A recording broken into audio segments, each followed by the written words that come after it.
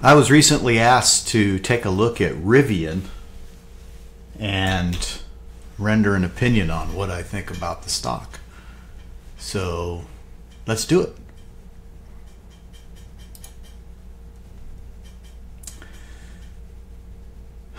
Well, at first glance, clicking the daily chart, I'm going to say that Rivian is probably a short right here. You have negative earnings. Oh, so that's interesting.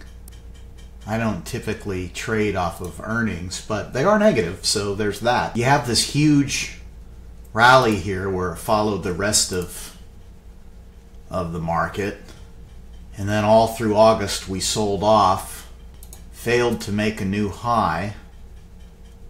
This is on the daily chart. Let's zoom it out and take a look at a weekly. On a weekly, let's just put some trend lines in, because that is always a good way to start. Almost always. So Rivian is in a concerted downtrend, and there's no question about that. Let's connect the lower part of the trend. It's a trending channel down. It is currently below its point of control on the weekly chart. Let's go back to a daily. It is slightly above the point of control on the daily chart, but it also depends on how much time you pull in. So the more time you pull in, the worse it looks. One of the challenges with trading in a channel is you kind of don't want to fish in the middle of the pond. You gotta get out to the edges to cast your line in, and so this would have been a good buy, this would have been a good sell. At this point we're about in the middle of the channel, but if you were to short it right here, let's say, with a stop loss right there, you have a pretty good risk-reward ratio to get back down in here into support. Now what? Let's see if there's anything going on in Rivian that's even worth getting excited about. Well, Rivian does not pay dividends. What a shock. What a shock that a company that loses money wouldn't pay dividends. Okay, is there any hope? Net income, minus $5 billion. So that is billion with a B. So this is a company that is solidly losing money. So that's good. Earnings are garbage. Financial position. Here we go. What do we got going on here? Its liabilities outweigh its assets by a good solid $750 million. So that's not bad. That's not bad if you're looking for a tax write-off. See what we got here. Year-over-year revenue.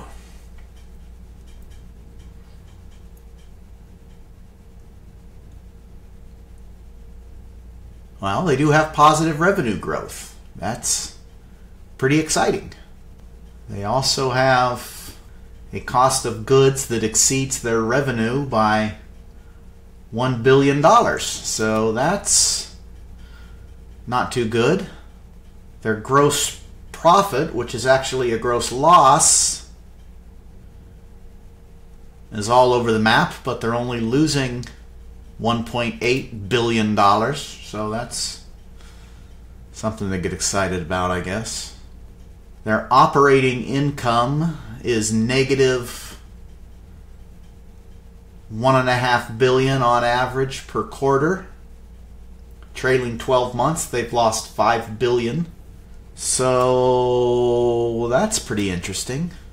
When can we figure out when this company is going to go out of business? Well, so that's the exciting part. Here's how you do that. You take their cash on hand and you subtract out their net operating loss.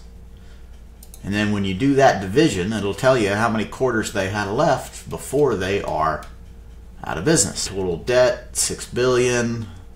They're claiming that their book value is $6 a share. Find that hard to believe. Total liabilities and shareholder equity. Somehow that's a positive number for a company that's never turned a profit and has more debt than equity. Let's see. how the hell are they claiming? I'm a little puzzled by that. Cash flow. What do we got going on in cash flow? Cash flow from operating activities. Trailing 12 months, they've only lost $4 billion if you believe these numbers. Cash from investing activities. There they've lost $2 billion. Cash from financing activities, they brought in $2.5 billion. And their free cash flow is only minus $5 billion. I think Warren Buffett likes companies that have negative free cash flow. I wouldn't be surprised if he's their largest investor. Okay, setting all of that nonsense aside, what do we got going on their revenues?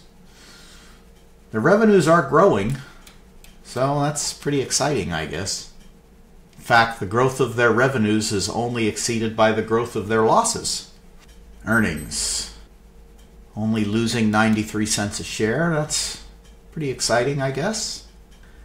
So, yeah, this looks like a company that's headed for bankruptcy. Wow, 16,000 employees. Basic earnings per share, minus $6. I'll tell you what's amazing about this stock. It's amazing that it's trading for $13.08 still.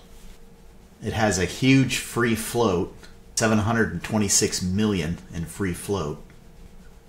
I wonder what the short interest is on this thing. Can I find short interest? Let's see. Price to sales ratio. It's trading 2.5 times its sales, which is interesting considering they lose money on every sale. Price to book ratio. It's only trading roughly twice its book value, which is weird because they're claiming their book value is higher than it is, so I don't know what that's all about. Enterprise value. Somehow a company that's never turned a profit and is riddled in debt is worth $11 billion. Let's see in whose wet dream that's even possible. Well, okay, right? Enterprise value, $11 billion. That must mean they have $20 billion in cash on hand. Return on assets minus 35. Return on equity minus 62. Return on invested capital minus 42. Why would anyone even be looking at this pile of crap company? Net margins. Oh, their net margins is only minus 125. That means they lose, if I'm doing the math right. I'm a little rusty here, but that means that every vehicle they sell, they lose 1.25 times the value of the vehicle, I think. Okay, so they got a solvency ratio down here. Solvency ratio.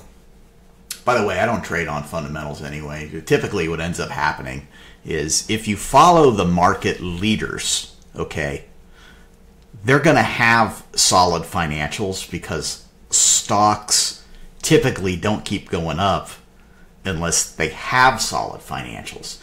So I don't put a lot of stock into that. Here's what I can tell you about Rivian. I didn't even have to look at this to know that this company's headed for bankruptcy.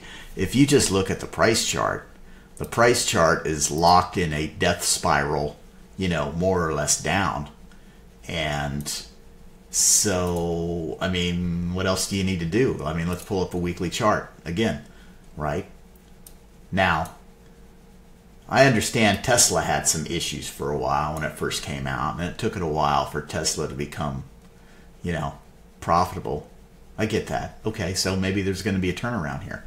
But probably not when you consider that the electric vehicle market is not getting larger, it's actually getting smaller. The electric vehicles have a very limited use case, so where's the market going to come from? I mean, even if the government would force people to buy them, they won't. People are resisting electric vehicles everywhere. Electric vehicles are useful if you live in a city, if you never plan on traveling more than 100 miles away from your home. Other than that, they're basically useless.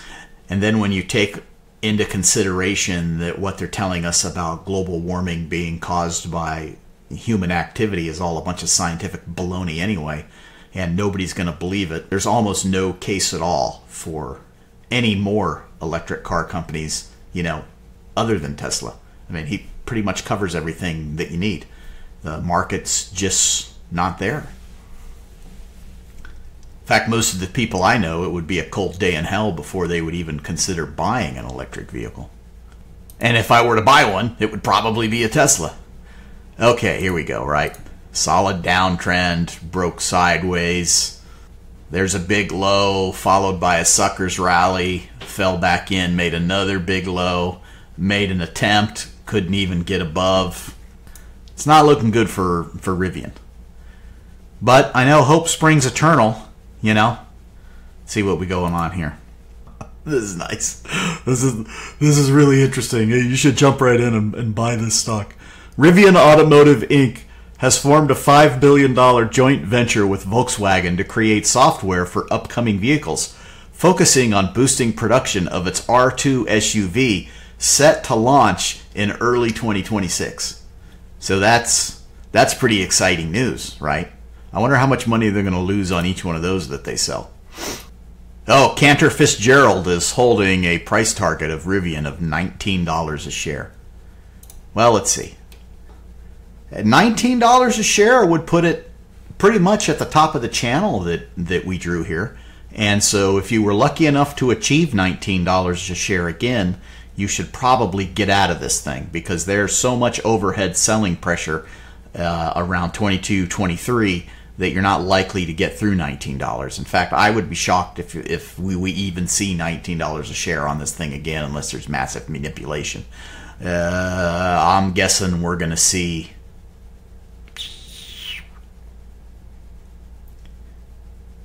Yeah, you'll probably see 10 before you'll see 19, and likely you'll see bankruptcy before they get that vehicle out. I just don't see what the attraction is for people to own companies that make no money. Okay, well, let's think about it this way. Okay, think about it like this. Let's say your cousin Eddie comes and he says, I got this great idea and I want you to loan me money out of your retirement for this great idea. Okay, and then he tells you whatever the idea is, and let's even say like you're somewhat excited about the idea, but then he says, every customer we acquire, we're going to lose 125% of the money that we earn off the customer. We're going to lose that. So if you take in $100, you're actually going to lose $225 on the deal.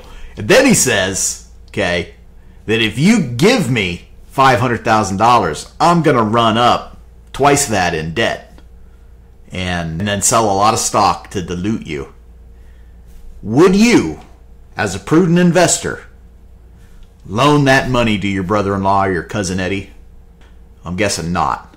And therefore, you should not be buying stock from perfect strangers who are losing money on their product in a market that's totally limited and probably had no hope to be successful anyway. Does that make sense? Is that crazy? I mean, I don't know. Seems like it makes sense. Maybe it doesn't. What do you think? Am I out of my mind? Are you going to laugh in my face when Rivian turns it around and it goes up to $7 million a share? Let's see, we're going to start trading. Traded at 121, and it has been solidly selling off ever since. So there you go. How do they have green quarters here? How's that even possible? Oh, they've had some earnings surprises. They had an earnings surprise where they didn't quite lose as much money as they thought they were going to lose. Honestly, I don't get it. Why do you people buy this dog shit? Oh, well, when you consider that 30% of the S&P 500 loses money, you know, and are basically zombie companies, I guess buying a little Rivian ain't so bad. This painless trader with Stock Strategy Circle with a Rivian update. Remember, there's risk of loss in trading stocks, especially when the company loses money hand over fist. How do I turn this shit off?